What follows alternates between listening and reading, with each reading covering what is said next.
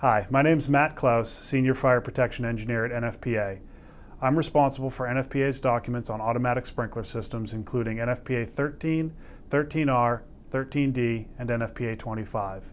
In addition to the sprinkler documents, I also handle NFPA 3 and 4, which address system commissioning and integrated system testing. A typical question is, what type of homes are covered by NFPA 13D? As the title would indicate, NFPA 13D covers 1 and 2 family dwellings, as well as manufactured homes or mobile homes.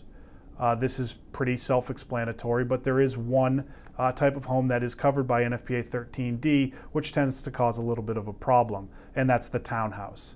Not all townhouses can be covered by 13D, but if they're separated appropriately per the building code, such that there are firewalls or back-to-back exterior walls that separate the townhouse units, you can use a 13D system as long as you never have more than 2 units that are adjacent to one another without appropriate separation.